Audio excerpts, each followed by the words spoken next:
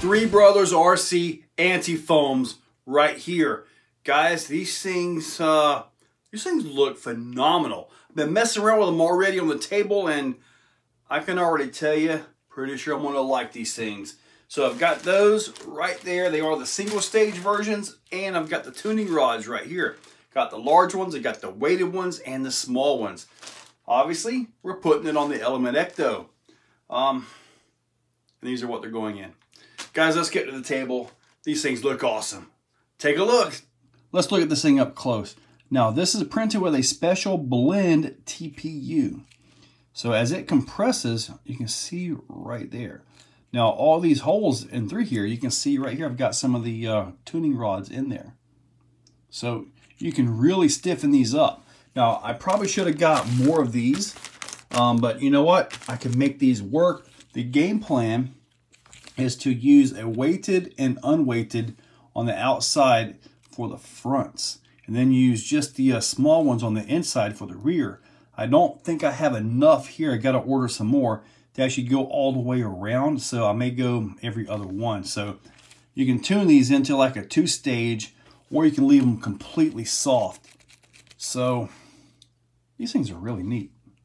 Oh, and I did test them a little bit. Like, say you got some weight on them. You're trying to go sideways. Look at this. It does not roll over. But that's not to say it's totally stiff and won't take impact. So, very nice material. I've already got one in here, and it feels really good. I mean, even without the tuner rods in the bottom, the small ones, it almost feels like it has a little bit of 2-stage already. And I'll show you guys that, because when it compresses, everything kind of doubles up. It kind of gets, I want to say, maybe a little bit progressive on the spring rate. I guess you could call it a spring rate by the way these are set up. Yeah, these things are nice. I'm going to go ahead and get another rear one taken care of. I'm going to go ahead and set that up with that. I'll show this to you. And, man, I'm ready to get these things outside already. This is where I'm starting. Right here are the rears. Check that out right there. This should give me a compression, but also give me a little bit more of a 2-stage action. And this right here, with having the heavy ones and then the regular spacers, it'll give me a little bit stiffer 2-stage action. So hopefully this will work out pretty darn good and keep the balance, because it is 60-40 right now, and I want to keep that. If it's 61-39, I'm good with that too. Setting these into the tire is actually not bad. Just kind of squeeze them right on up and just kind of shove them right on in there. Not like that though. Like this. Squeeze them right on up just like you would any foam. Alrighty. Just kind of shove it up into there. Let it expand. And that's it. Like, really? You don't have the outer foams you got to try to center or reposition? Okay, let's get it mounted up on the wheel. Got the inner ring in place. It went in beautifully. I mean, plenty beautiful. Oh, this is going to be good. I actually had more than I thought, and I was able to go every other one with a heavy and a normal. But then I was able to go back with the normals, and I had 4 spots left over. So I put a heavy here and a heavy here, or actually you can look at them right there and tell the difference. So there's 2 heavies here, 2 heavies here, so everything is still balanced out. So this is how they're going in for the fronts. As I'm putting these in, I am not being nice to these. I am putting them in just like I would any other foam. Squeezing them down and getting them in there. The fronts seem like they're going to have really good conformability, and weight, trying to drag it over, it's holding really good. All right, now the rears, these are obviously a lot softer. Let's see here.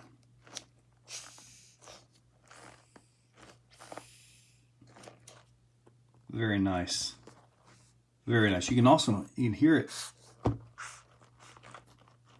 You can kind of hear it moving around in there. Very nice. With it just sitting here, you can see the front is already doing what it's supposed to do.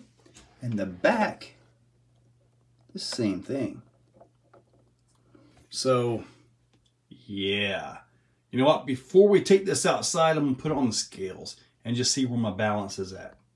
Let's see, we've got, well, it didn't even change anything.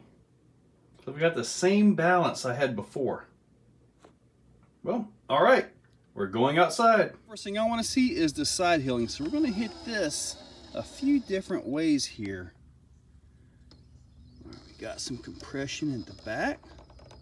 Looking good. If I can get down here. Very little side roll.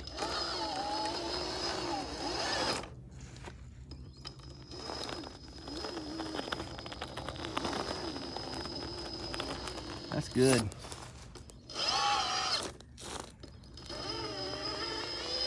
That's good.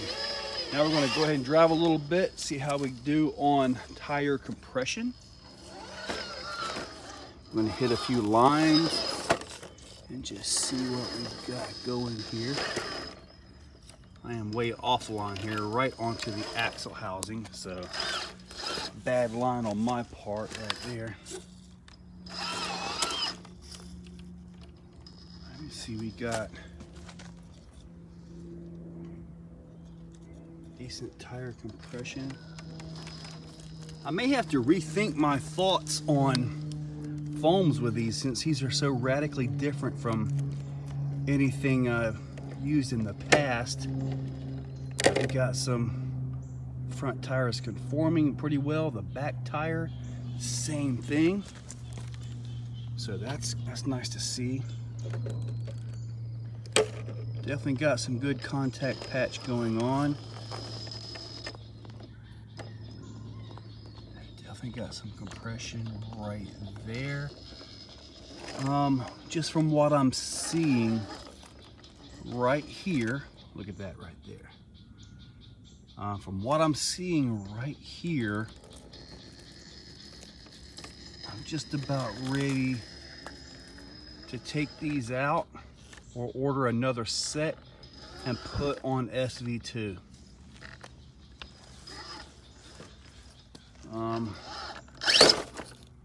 So far, the accuracy is there. So the lack of tire roll gives you the accuracy. It seems like they conform real well. I think if I was to put a set of these into SV2, which may happen really soon, that truck is so light I probably won't put any of the tuning rods in there. I mean, the back of this, I don't know that we're getting to the tuning rods because they're at the inside area, the inside spaces. That's looking good. All right, let's see what we got here.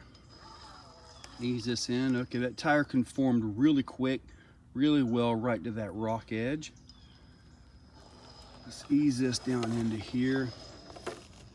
Trying to ride that a little bit. Now look right there, we got some tire deformation. That's good, that's contact patch. The bottom tire down here, I don't see any tire roll. So that is no tire roll on the back as well, and I just pushed up the undercut right there. Look at that back end slide, no tire roll. Yeah, I'm gonna have to rethink my whole thought on the way these Antifoams work.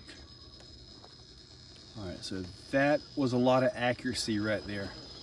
If the tire had a lot of roll to it, it would have pushed right off of that rock, like I've done numerous times with my other trucks on this obstacle. All right, I got really good here. That's a pretty rough spot. but it made that really good. I'm gonna get the pine straw off and get set up for the other climb. Crack-a-doon.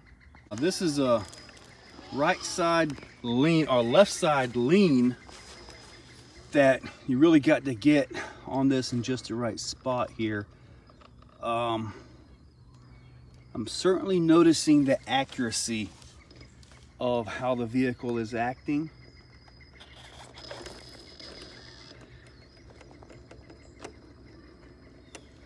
That was beautiful right there.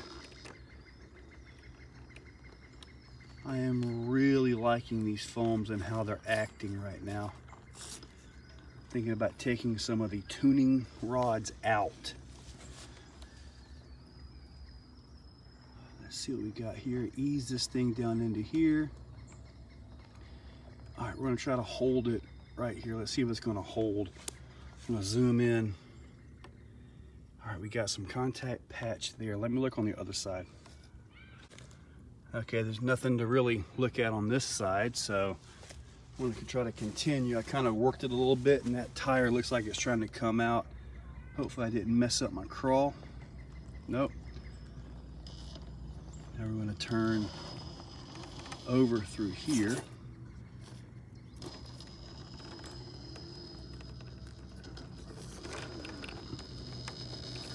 Wow. The side hilling ability has went up dramatically with this. I still have all the compression that I need. You can see the tire, well, it was a few minutes ago, rolling. Here we go, you can see that back tire doing its thing. Wow, very nice. With this, I'm basically looking for tire compression. We know the side hilling ability is really, really good. I'm kind of wondering if these will have any break-in time like a regular foam.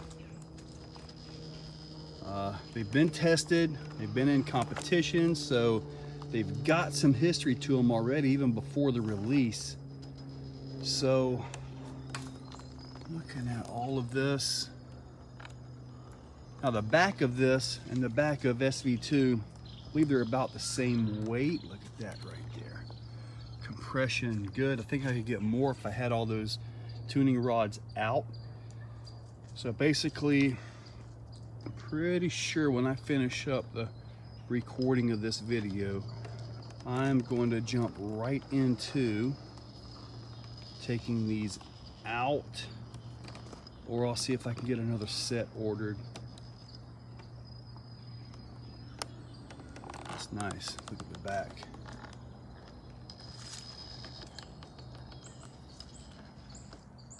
Let's see what we got going there. We get on the other side of that. All right, looks good. I don't know if I've ever recorded from this side before. So the outsides are definitely conforming. That is awesome. And just for the heck of it, let's go ahead and jump on my incline thing. Maybe we can see tire deformation on the back. Certainly got some going on right there, looking good.